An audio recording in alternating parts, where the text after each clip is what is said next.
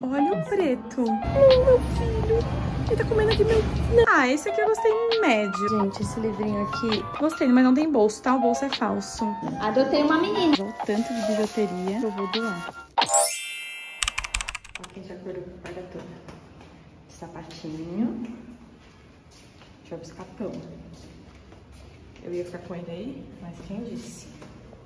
Ele quer passear. Ele começa a pedir agora pra passear, gente. Viemos lá pela terra comprar café da manhã. O homem já se virando o suquinho da mamãe, né, homem? Mano, Mateus, não! Não, meu filho. Ele tá comendo aqui meu... Não, Mateus. O papai tá passando no caixa, espera. Ele comeu, gente. Alguém tá morrendo de fome, né, Goldo? Fala, me dá comida! Me dá comida! Vou pegar. Fala pra tia Camila que você tá limpando. Pode deixar a casa limpinha pra ela, né, filho? Limpa o micro-ondas pra ela. Gente, esse livrinho aqui é ótimo. Ele sai água e pinta. E aí depois ele some a cor. Gente, eu amo esse livrinho. Eu comprei na Amazon, eu vou deixar o link pra vocês. Até eu passar um tempo aqui nesse livrinho, ó. Pintou já essa página. Vai guardar, filho? Você consegue, amor. Ó, deixa a mamãe abrir pra você. Põe aí. Acabou? Pronto. Acabou ou quer mais? Guardar?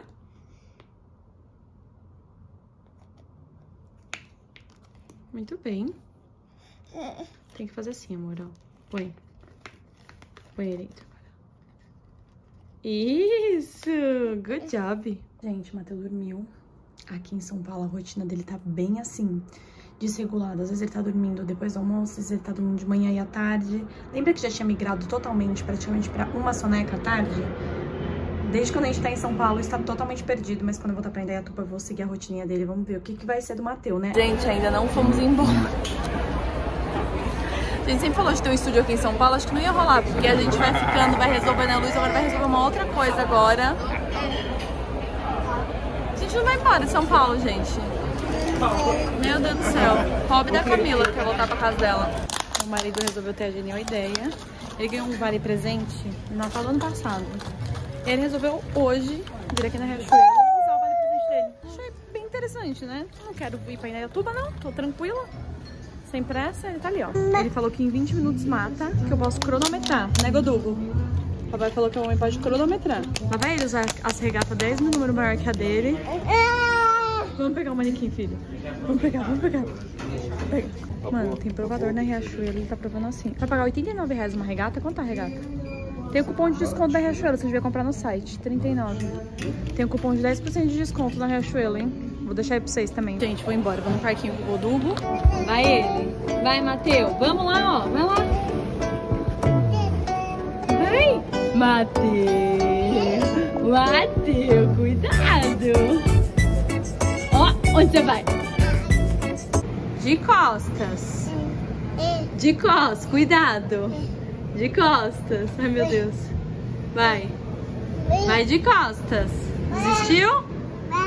Vamos? Pode ir. Mas de costas. Papai te ensinou, ele falou. Quer ir com a mamãe? Daisy?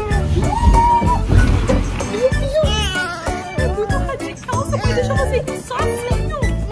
Você tá fazendo uma atividade na louça?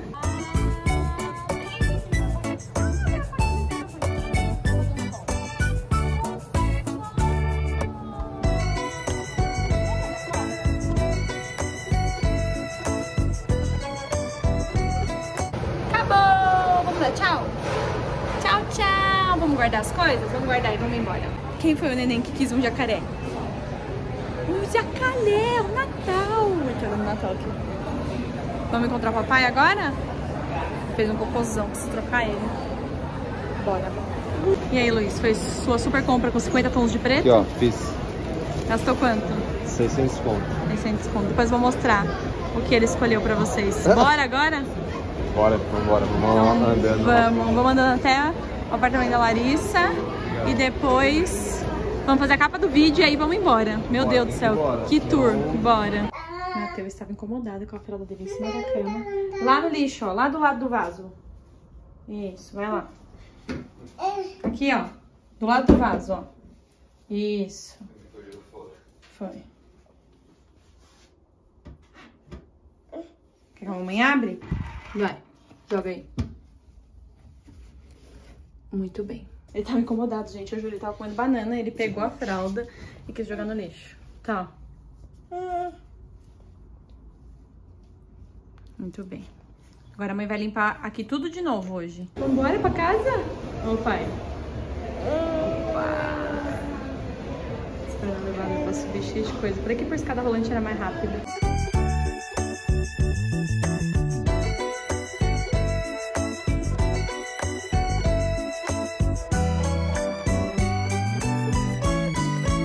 Gente, finalmente indo embora.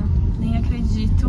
Tá dando 2 horas até em casa. Também a gente saiu 4h30, perto do horário de pico, né? Mas enfim, é isso. Partiu ver nossos bichinhos. Não tem, mano. É não isso, tem, gente. não tem. Bora, time.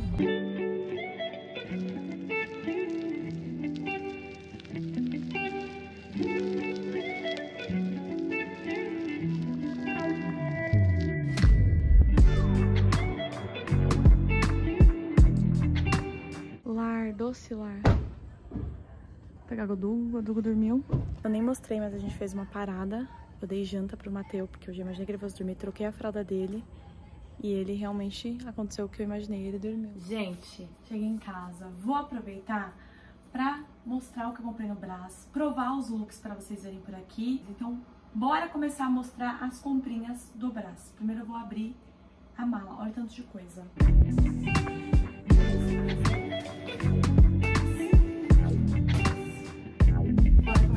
Lembrando que esse look que eu tô é um deles, né? Ó. Vou virar a câmera com o celular, peraí. Eu acho que é melhor assim, né? Lembrando que esse aqui é um dos looks, né? É o camisão e o shorts, que eu já tô aí há uns dias. Quem tá acompanhando os vlogs viu. Eu achei maravilhoso. Esse foi 120. Se eu lembrar, eu vou falar preço, tá, gente? Obviamente não vou lembrar de tudo, mas o que eu for lembrando eu vou falando. Look number 1, aprovadíssimo. Gente, olha isso. Gente, eu comprei tudo P, né? Gente, eu acho que eu usei P quando eu tinha 16 anos. E eu fiquei morrendo de medo. Falei, gente, será que o P vai servir em mim? Todo mundo falava, não, você é P, você é P. Eu segui o que os caras lá do Brás falaram e realmente, P me serviu. E ó, não ficou parecendo polpa de bunda nem nada. Amei. Não lembro quanto foi o shorts, gente. Eu acho que era 65 cada, que eu comprei 2. Tenho quase certeza. A blusinha, eu lembro que as blusinhas lá em média tava de 45 a 55 reais. Mais ou menos era isso. Não lembro quanto foi essa, mas era mais ou menos a média das blusinhas que eu comprei. Amei esse look número 1. O que vocês acharam? Fotinho, vai, fotinho, fotinho. Look number 2. Vocês sabem que quando eu gosto, eu compro 2, né? Esse short é igual ao outro, comprei 2. Ó, ele tem bolso. Achei muito legal. Achei bom o tecido dele, gente. Olha, sério, gostei muito com essa blusinha branca, que tem tipo um babadinho aqui, ó. Também gostei bastante. E aí, o que vocês acharam? Esse look aqui é vibe Larissa, hein? Esse look aqui eu comprei para o aniversário da minha sogra, que é sábado. É uma festa tipo Havaí, vai ser piscina, pro party. Eu achei a cara do aniversário dela. Aí eu comprei. Eu e minha mãe compramos o mesmo look, nós somos iguais, porque somos dessas. Eu amei esse look. Olha, qual nota, gente? Esse aqui eu comprei com a ideia de passar o ano novo. Mas eu achei que a blusinha era um pouco maior. Eu tenho uma dificuldade, eu não gosto de cropped. Vocês acreditam? Não gosto, mas eu até gostei desse look. Esse cinto aqui não veio com ele. Eu comprei, inclusive lá no Brás, gente, cinto é tudo tamanho único. Então, como vocês podem ver, eu preciso fazer um furo. Porque tá enorme, não tem PMG, é tamanho único e depois fura. Mas é 10 reais cada cinto. Mas eu gostei, ó. Possivelmente esse vai ser meu look do ano novo. E aí, o que vocês acharam? Ó, nota. Esse aqui eu acho que foi um dos mais caros. Eu acho que eu paguei 150 conjuntos, se eu não me engano. Essa foi a loja que eu achei, acho que mais cara. Eu acho que foi isso. Conjuntinho. Eu comprei um assim e comprei um preto. Vou pôr preto pra vocês verem. Não é o mesmo estilo, é diferente. Mas dá nota nesse. Olha o preto. Eu amei. Eu amo essa blusa com babadinho assim. A minha ideia era usar esse aqui sem nada por baixo, mas teria que usar uma blusinha por baixo. Tô na fase verde, como podemos perceber, né? Peguei outra coisa verde. Ah, esse aqui eu gostei médio. Talvez usaria separado, shorts e o blazer. Talvez teria pego outra cor também. Acho que verde... Não gostei desse verde em mim. Achei que me apagou. Os outros verdes até que gostei, mas esse... Não sei. Médio. Não lembro o preço desse, gente. Faço a menor ideia de quanto foi esse. Minha calça cinza. Fiquei com medo de comprar, porque não sou de usar muito sem ser branco, preto ou jeans. Mas acho que eu curti ela. Não é transparente, ó. Eles chamam de calça Zara. Essa aqui tava vendendo na ROTINA. Tecido bom, viu, gente? Não é ruim não o tecido. Gostei, mas não tem bolso, tá? O bolso é falso. Qual a nota? A blusinha também é de lá. Nota, nota, nota. Já falei que eu tô numa fase verde, né? Comprei uma calça verde. Eu adoro fazer essa combinação, assim, de uma camiseta mais descolada com uma calça mais chiquezinha, sabe? De alfaiataria. Gostei dessa combinação. Ai, eu amei a blusa de ursinho. Gostei desse look. É que eu achei que comprei muito verde, mas eu gostei desse look. O que vocês acharam? Gente, esse vestido eu já tava indo embora. Ele tava R$50 numa promoção. Falei, ai, achei que eu vou ficar fofa com ele. Gostei dele, achei que ficou fofo. O que vocês acharam? Qual a nota? Adorei a blusa. A calça, eu acho que eu vou pedir pra minha avó que ela costura. Fazer ela mais curtinha, não gosto assim. Vou mostrar como eu gostaria, peraí. Tipo assim, ó, só que mais apertadinha, sabe? É, médio. O tecido também não é muito bom dessa calça aqui, não. Não gostei muito, apesar de não ser transparente. Mas a blusinha, eu amei. Eu tava louca com uma blusinha preta e branca. Gostei. E aí, qual a nota? Agora ficaram só as blusinhas, ó, gente. Tudo blusinha. Vou pôr elas pra vocês verem, tá? Então agora é só olhar as brusinhas mesmo. Bora lá. Ó, essa blusinha. Vocês falam tanto que eu fico bonita de roxo, que eu até comprei uns roxos. Tanto vocês falarem. Olha que essa camisa, que legal a camiseta. Eu adoro camiseta assim também. Eu acho que essas camisetas foram R$20. Ela tava bem barata, por isso que eu comprei duas. A do ursinho e essa aqui. E aí, o que vocês acharam? Mais uma roxinha. Ai, muito fofa essa. Tá vendo que essa é mais assim, abertinha? Adorei também. Nota! Um rosinha. Um nudezinho, na verdade, né? Parece que eu tô um pouco nua. Talvez pareça que eu estou um pouco nua. Mas eu gostei. E aí, o que vocês acharam? E totalmente all black. Com essa blusinha de gola. Última. Na passarela, Luiz com seu primeiro look. Shortão, camisetão. Nota 9. Segundo look do Principeto. Gostei desse. Gostou? Aqui, gostei. Ó, shortinho top. preto, tá no verdinho também, que nem eu. Verde pra combinar, né? Com a princesa. Gostei desses shorts. Um monte de look verde. Ficou top. Nota 10 esse. Caramba, hein? Gostei. Next. Agora só a camiseta, né? Só a camiseta. Que é de treino, né? Isso aqui é pra academia, pra correr. Só pra malhar. É, tecido levinho. Bom, bom. Bonito. As regatas, gente. Quem tava aqui na regata? Comprou duas, não comprou? Até que essa daí eu gostei dessa regata aí. Diferente, né? Essa daí ficou estilosa. Tecido diferente. Aquela lá que você tinha mostrado. Vamos ver a outra, que eu acho que é a outra. Essa daí ficou top. Essa aí é 10. Quero ver a outra, vai. Outra regata. Daqui é pra ficar em casa, cuidar do gudugo, né? É, a outra é mais bonita. O que mais? Só acabou? Só acabou. Acabou? Acabou. Você gastou quase milão nisso aí? Não, vai ser 600. Caralho. 600 sim.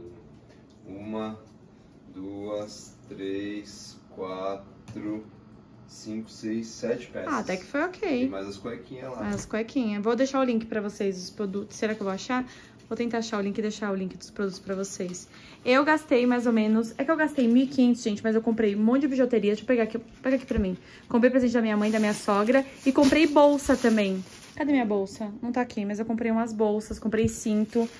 Então, assim, não foi só roupa. Olha o tanto de bijuteria que eu comprei, gente. Olha, comprei um monte de coisa, preciso organizar agora. Bom, gente, é isso. A única coisa que eu queria ter comprado, não comprei pijama, que eu tô em falta de pijama. Queria ter comprado e não consegui comprar. Shorts jeans e calça jeans. Mas aí eu acho que jeans sem provar é muito difícil. Mas pijama foi o principal que eu queria ter comprado. E não consegui comprar porque meus pijamas, gente, sério, estão tudo um caco ou tá muito curto.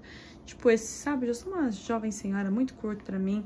Queria um outro estilo de pijama, mas não consegui comprar. É isso, gente. Agora eu vou dormir. Amanhã começa um vlog de rotina e tudo mais. Se você gostou desse vídeo, curte, se inscreve e amanhã a gente volta.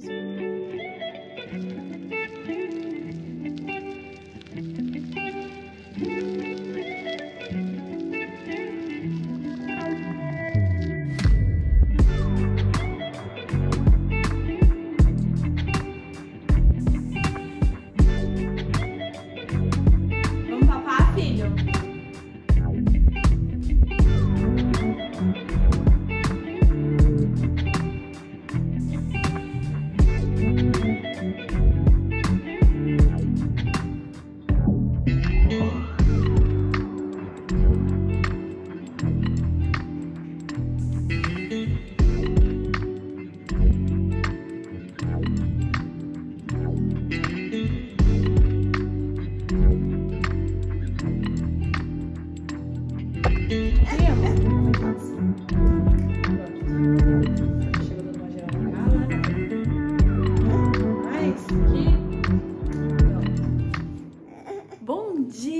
amores, tudo bem com vocês? Sextou e tô tentando voltar pra rotina numa sexta-feira e tá assim, gente, caótico. Mateus, acho que, né, tá com saudade de casa, tá demandando um pouco mais de atenção. E eu preciso dar uma geral total, lavar roupa. Dei comida pro Mateus, ele tá querendo muito brincar comigo, então eu tô tentando aqui administrar, brincar com ele, tentando dar uma geral, mas a cozinha já tá assim, ó, um caos. Tem brinquedo aqui espalhado. O Lu foi pra fisioterapia hoje de manhã. Então, assim, não sei como eu vou administrar hoje. Minha sogra não veio hoje sexta-feira, apesar de ela não ter vindo a semana inteira.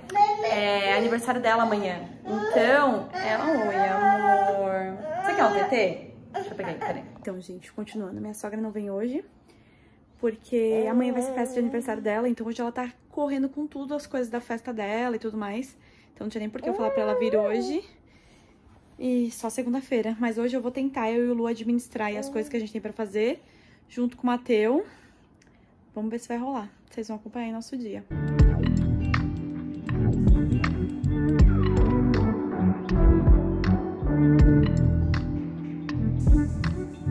Dei uma geral aqui na cama, mas as roupas seguem aqui, gente. Pra quem não assistiu o último vídeo, essas são as minhas comprinhas do Brás. Eu ainda não consegui guardá-las, por quê? Primeiro, acho que vocês viram aí de manhã, Mateus que é totalmente meu colo. Agora o Lu acabou de chegar, só que eu tô cheia de coisa da empresa pra resolver. Porque eu fiquei em São Paulo resolvendo coisas externas, gravações e tal. Só que tem muita coisa interna que eu preciso fazer. Então agora o Lu vai ficar com o Mateus pra eu conseguir resolver as coisas internas. E hoje é aniversário do meu padrasto também.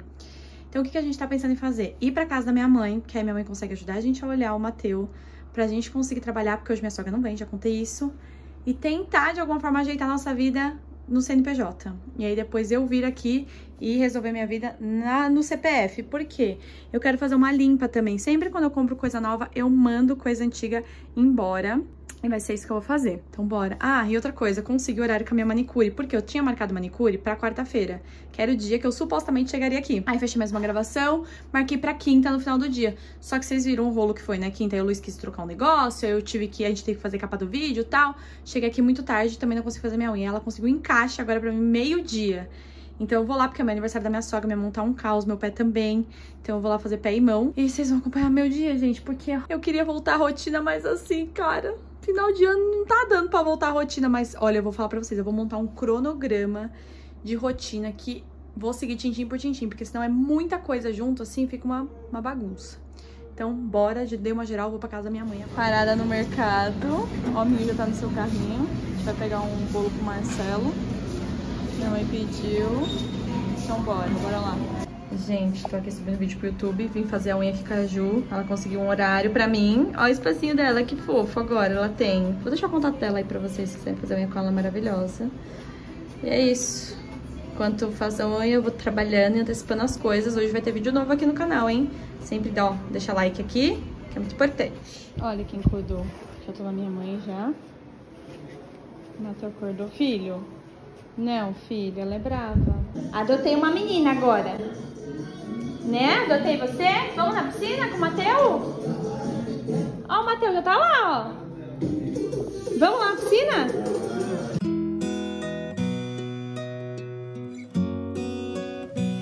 Tá gostoso, Jujuba? Tá gostoso? Ai,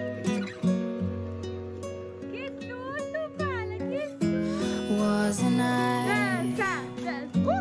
meant to lie in your arms here for a while? I'm alive. Até o chão, dança. Até o chão, vai. I've been falling, calling. E você, Mateus? When I reach out, you will hold. Dito, de repente rolou um aniversário e perdeu. Eu virei comida de cachorro. Ah, Malu! Peraí, pra não cair, cuidado. Gente, cheguei em casa. Tô com a lanterna no celular aqui, ó, pra me filmar. A minha tá aqui, né, amor? A Matheus tá dormindo. Falei que hoje era dia de voltar pra rotina. Na verdade, consegui tudo, menos voltar pra rotina. Porque hoje foi aniversário do meu padrasto. Minha sogra podia ver. E amanhã vai ser aniversário da minha sogra, então não vou conseguir fazer compra. Não vou conseguir fazer nada que tava planejando, mas eu vou levar vocês pro aniversário da minha sogra comigo. E aí a gente começa, ai meu Deus, a organização na segunda-feira. Então bora acompanhar nosso final de semana aí. Ai, para de me morder, nego. Deixa eu fazer um carinho no nego que ele tá bravo. Beijo. Bom dia, meus amores. Sábado, look pronto. Vou pro aniversário da minha sogritias. Vamos chegar um pouco mais cedo porque a gente vai ajudar na decoração da mesa. Agora são 10 e pouquinho, lá tá marcado pra meio-dia. E a gente vai antes pra isso. O Matheus dormiu bem agora, vocês acreditam? Ele tá desregulado ainda da rotina, acho que de São Paulo. Tá uma bagunça essa rotina dele, esses horários dele. Mas se Deus quiser, segunda, eu vou colocar essa família no eixo. Acho que ele acordou, deixa eu ver. Oi, pai, tudo bem, meu amor? Você precisa cortar esse espelho, né? Tá dormindo ainda. Ele tá dormindo ouvindo boy e ouvindo aí, gente. Bom, bora, vai. Bora pro aniversário da minha sogra. Chegamos aqui. A Gabi tá fazendo arrumando a mesa aí, Gabi? O que você tá fazendo aí? Arrumando a mesa, a minha mãe. Coincidentemente tivemos com o mesmo look. Não foi por querer, imagina, em hipótese alguma. Ah, vocês vão ser as dançarinas da Ula Ula? É? Vou mostrar aqui, ó, o espaço. A gente chegou, ali tem a entrada, ó. E aqui tem a piscininha, ó. Campinho de futebol. E aqui tem o espaço, a churrasqueirinha aqui.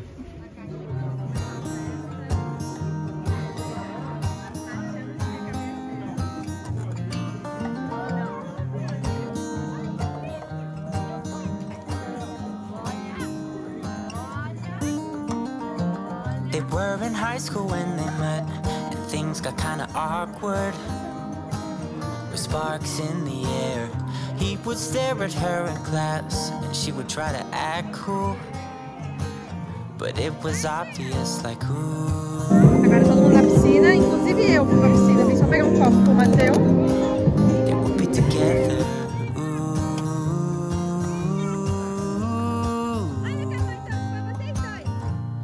One day she said, write me a love song, 'cause I know you'll make it beautiful. And maybe I'll call you my sweetheart, and promise nobody can steal me away. Then I am yours, 'cause I want you, and I wanted you to know. You looked at her and then you smiled, picked up a pen and paper,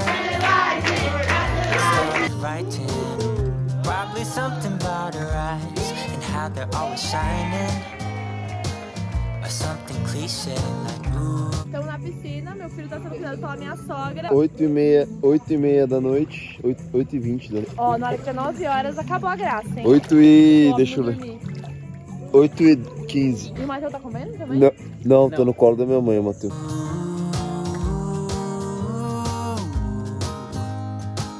Baby, I only want you. It's true. And then he said, Agora são 9 horas, 9 e pouquinho. Estamos indo embora. O Gabi tá dirigindo. O homem tá dormindo ali atrás, né? Não sei se dá pra ver aí. Mas a gente foi embora agora porque tinha muito bicho ali, né? O Matheus dormiu e tinha muito pernilongo. Muito bicho ali, porque era no meio do mato. Então a gente ficou com medo dos bichos picar ele. Tanto que a gente tava na piscina, minha sogra que fez ele dormir. A gente tava na piscina e aí a gente, se o Matheus agora todo empipocado, eu vou me sentir culpada, então eu vim embora. Porque os primos do Lu, né, o Gui e o Cadu chegaram tipo... Agora há pouco. Agora há pouco, né? Então... eu queria até ter ficado mais, mas aí, né, quando você tem filho é isso, né, gente? Você começa a abrir mão de algumas coisas, mas a gente conseguiu aproveitar bem, assim, cara. A gente chegou mega cedo aí. Foi muito legal, né? Foi. E amanhã tem mais ainda. Amanhã a gente volta de novo. Round, amanhã tem segundo round. Vai ser bem bom. Então é isso. Bora pra casa, ainda preciso tomar banho, lavar meu cabelo, tirar o cloro do corpo e ir embora. Na verdade, tomou banhão ainda. Bom dia! Domingo, já tô pronta. Look do dia. Bye, Brás. Hoje tem a segunda parte do aniversário da minha sogra, gente. Eu preciso arrumar minha casa, eu preciso voltar à rotina, mas o mundo para! É festa atrás de festa, misericórdia, enfim. Mas hoje eu vou pro aniversário dela, segunda parte. Vou tentar sair um pouco antes, ir no mercado. Vamos ver se vai rolar, né? Eu sempre falo, mas nunca rola. Mas a gente vai possivelmente tomar café da manhã com os primos do Lu, agora de manhã. Fogo meus primos também. E depois nós vamos lá pro espaço curtir mais um dia. Passei choupandinha hoje, delineador de novo. Eu tinha passado um delineador e rímel e assim não aconteceu nada. Entrei na piscina e não aconteceu absolutamente nada. Então hoje passei novamente. Não sei se eu vou na piscina hoje, porque, cara, eu lavei meu cabelo. Ai, tem que secar, dá um trabalho nesse calor, enfim. Mas vamos lá, né? Vamos começar o dia. Troquei o óculos, hoje tô de óculos mais rosinha. Eu queria meu óculos branco. Gente, sabe meu óculos branco que eu sempre pareço? Eu não sei onde vai parar. Sumiu. Preciso dar uma geral. Vou dar uma geral aqui, porque pra entrar coisa nova, já disse, tem que sair as velhas. Aí eu acho que talvez eu encontre. Então bora, gente. Bora começar esse dia, bora levantar, bora sair. Godug já tá lá embaixo, já tomou café da manhã. São 9h20 da manhã. O dia já começou aqui, já faz um tempo. Mas eu só peguei a câmera agora pra mostrar pra vocês. Gente, acho que eu nem mostrei pra vocês. Olha o que chegou aqui em casa. Eu comprei essa proteção pra cama do Mateu. Achei que ficou ótima. Adorei. Eu tô quase tirando aquela madeira e colocando tudo com esse branquinho. Achei que ficou tão bonitinho. Enfim, curti. E ficou super seguro e tal. Achei bem melhor. E como ela é um pouco aqui pra frente, também protegeu até dele bater aqui nessa quina. Enfim, foi uma ótima aquisição. Eu comprei no Mercado Livre. Acho que eu paguei R$70. Não lembro. Mas eu vou deixar o link aqui pra vocês. I wrote you a love song and I tried to make it beautiful. It's a song about your sweet, sweetheart and how nobody can steal me away. I am yours, cause I want you and I wanted you to know. Nossa, você tá andando muito de chinelo, aminho! E já estamos aqui. Na casa da minha sogra. Minha mãe chegou junto com nós. Chega a Godogo.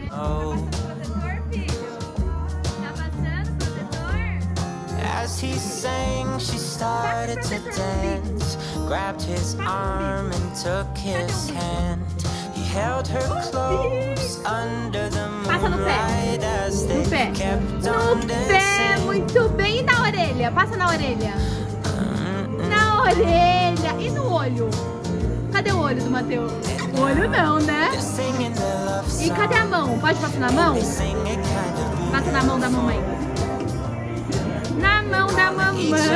Muito bem, no rosto. Passa no pessoal. Passa protetor no pessoal. Isso, pessoal. Tô passando protetor em vocês. Gente, já estamos em casa. Faz um tempo, inclusive. Agora são quase 20 para as 4. A gente chegou aqui, era 2 horas. O Matheus começou a ficar muito bravo lá, tava com sono, ele não tava conseguindo dormir por causa de som e tal. A gente veio pra casa, a gente entrou no carro, a gente chegou na esquina. Então a gente tá sendo o aniversário da minha sogra e a gente tava dormindo. Aí eu cheguei aqui, fui colocar ele no quarto dele, eu dormi junto com ele. Eu acordei agora 15 para as 4. Eu vou tentar começar a arrumar o quarto ali, porque, gente, eu preciso muito ir no mercado hoje, eu preciso muito fazer as coisas, sabe? O mundo tá acontecendo, cara. Eu preciso fazer as coisas. Não era pra eu ter dormido, era pra eu ter resolvido as coisas, mas eu dormi. Enfim, Alexa, ligar o ar-condicionado do quarto. Ai, tô com preguiça, mas ao mesmo tempo eu tô com preguiça, eu quero fazer. Enfim, vou criar coragem pra começar a arrumar aquela multidão de roupas, dar um monte de roupa embora. Força pra começar, bora. Deu tempo de eu começar a arrumar? Claro que não, o Goduguinho sentiu o cheiro, né, Goduguinho? Ele acordou, o que você quer? Descer? Vamos lá. Vou dar um café da tarde pra ele. Gente, o Matheus tá amando esse mordedor da mão. Ele fica no freezer, faz gelo. Deixa eu mostrar pro pessoal, amor. Tem gelinho aqui, ó, tá vendo? Tá nascendo os dentão dele lá no fundo, ó. Ele vai que vai. É bom, né, filho? Bom, gente, o Lu vai ficar com o Matheus pra eu pegar esse closet de jeito. Eu já vou ter muita coisa pra fazer durante essa semana, então bora. Eu vou começar separando tudo que eu vou doar.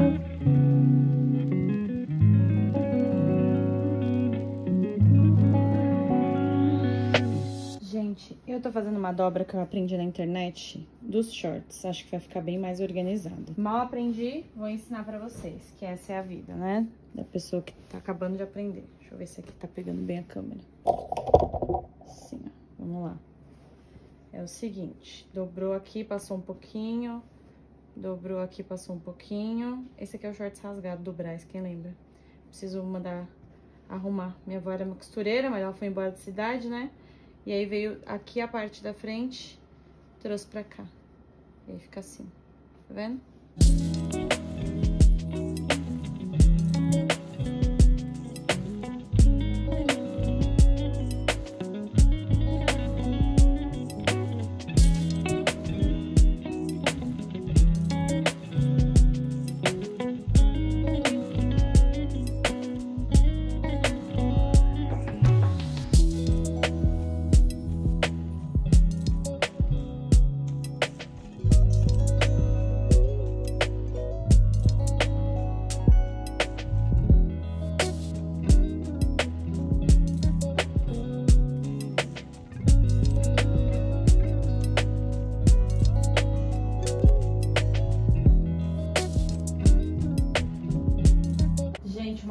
Aqui rapidinho, que eu comprei uns looks pro Matheus e chegou, como foi o nome da loja? Duma Kids. Ó, vou mostrar pra vocês. Será que vocês não estão vendo daí de longe? Espero que sim, gente. Olha que fofura! Com um shortinho. Nossa, ele vai ter que usar agora. Eu comprei que número? 1. Nossa, tininho. Ó. Que bom que a sopa tava bem grandona nele. Com a blusa. Tá escrito Oh Happy Day. Será que vocês estão vendo? Espero que sim. Acho que tá cortando minha cabeça um pouco, né? Pegão. Ah, não. Eu gastei 230 em todos esses conjuntos. De sol. Tem outro Happy Day, só que outra cor. Eu curto uma coisa mais neutra assim, sabe? Macaquinhos. Olha que fofura. Assim e assim, cara, ele tava quase nada de look, ou os looks dele tava tudo feio, sabe? Aí eu falei, não, vou comprar um look bonitão pra ele. Comprei esses aqui, aí minha mãe também queria dar uns looks pra ele, eu passei uma loja, só que eu não sei se vai chegar a tempo pro Natal. Se bobear, eu vou dar esse pra ela dar. Esse aqui foi 230 e tinha uma loja que era um kit com 3,200. Mas era bem legal o tecido. Enfim, gente, é isso. Deixa eu continuar organizando, que se eu parar... Agora tem mais roupa do Matheus, que eu preciso dar uma geral no guarda-roupa dele. Então, vou pensar se eu vou no mercado primeiro e depois dar geral no guarda-roupa do Matheus. Se eu já dou geral no guarda-roupa do Matheus, eu já pego o embalo. Vamos ver qual vai ser meu pique. Gente, eu acho que eu não tinha mostrado, mas eu comprei umas bijuterias lá no Brás também. E aí eu vou dar uma limpa nas minhas, porque eu fiz as compras novas. Então, bora dar uma geral aqui. Já tava colocando aqui no saco, tá esquecendo de mostrar pra vocês, ó, o tanto de bijuteria que eu vou doar. Aqui não tem mais. Tudo isso vai pra doação. Vocês sempre perguntam, né, porque eu não vendo minhas coisas, roupa, gente, assim, não é costume da minha família, nosso, a gente sempre gosta de doar as coisas. Eu sempre dou, antes eu doava pra moça que trabalhava aqui em casa, pra Thelma. Agora eu vou doar, já tem um lugar específico aqui pra doar, mas eu não vendo não. Não vou dizer nunca, né, que se um dia eu precisar, tiver precisando de grana, eu venderia, mas enquanto, graças a Deus, eu não precisar de grana, que assim, precisar de grana todo mundo precisa, mas não pra vender minhas coisinhas, se eu puder realmente doar, eu vou doar. Ó, ali também são as roupas que eu vou mandar pra doação, vou colocar dentro da sacola também.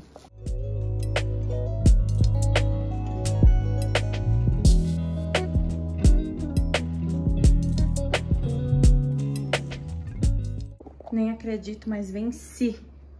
Ali tá a calça que eu vou trocar, que a tia do Luiz comprou pra mim. Vou ter que trocar. Aqui tudo pra doar. Só que as do Matheus, gente, eu coloquei ali embaixo. Vou fazer amanhã. Por quê? Quero ir no mercado agora. Minha mãe falou pra ficar com o Matheus pra mim. E eu quero ir no mercado comprar coisa. Não tem absolutamente nada em casa. Gente, acabei de deixar o Matheus aqui na casa da minha mãe. Agora partiu. A gente ia num atacadão, mas o Matheus tá irritado. Então a gente vai no mercado aqui, perto mesmo da casa da minha mãe, o Summer Ball. E vamos comprar as coisas lá. Não é tão barato quanto um atacadista, mas é o que temos pra hoje, é o que dá pra gente fazer. Ai, deixa eu ver assim. Bora. Gente, eu cheguei aqui no mercado. Eu não vou filmar porque eu vou fazer uma compra rápida por causa do Matheus, mas quando eu chegar em casa eu mostro as coisas que nós compramos. E é isso. Então não vou filmar, vou deixar até o celular aqui. Depois, daqui a pouco, eu apareço com as compras. Saindo do mercado agora, 8h57. A gente gastou 888, quase 900 reais. Minha mãe falou que o Godugo não dormiu ainda. Ele deve estar do jeitinho que tem que agora. Ele tá brabo, homem. Enfim, a gente tá chegando já da minha mãe, é muito perto. A gente veio no mercado bem perto da casa dela. Então a gente já tá chegando lá. E aí quando chegar em casa eu vou colocar o Matheus pra dormir. E aí O Lu mostra, você mostra as compras. Eu mostro. O Lu mostra, porque acho que eu não vou conseguir mostrar. A não ser que o Matheus já chegue dormindo, pode ser que também é uma opção. Eu acho que ele vai chegar dormindo. Ele já chega dormindo. É bom que você me ajuda aqui bastante. É, aí eu consigo ajudar o Lu. Então, é isso, vocês vão acompanhar. Ou por mim ou pelo Lu, o que a gente comprou ia ser nos próximos capítulos. O Matheus não chegou dormindo, então eu subi com ele, fiz ele dormir. E o Lu desceu com as compras do carro e colocou aqui na porta. E agora bora colocar tudo lá pra dentro.